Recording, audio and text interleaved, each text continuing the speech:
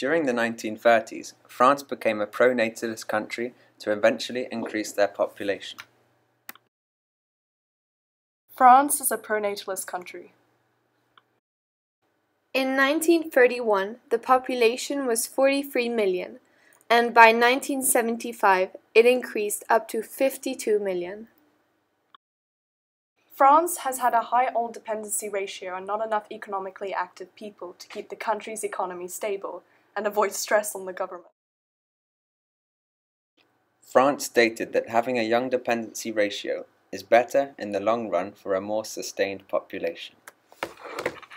In 1939, France introduced a new policy called Code de la famille, which included the cash was offered to mothers who stayed at home to take care of their children.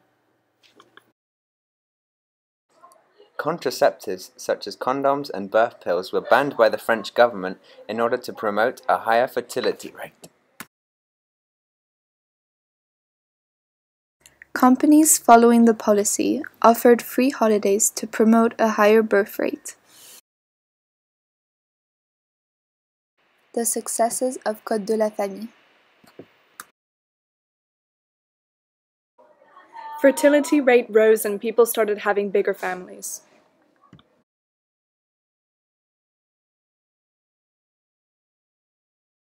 %30 was taken off public transport fees for families with 3 kids.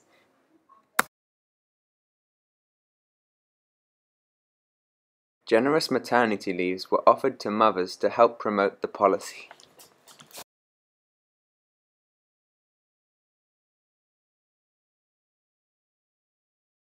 France developed a larger economically active population, which increased the country's economy.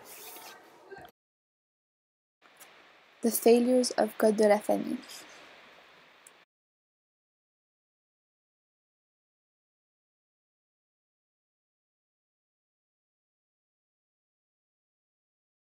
More pressure on childcare and education started developing.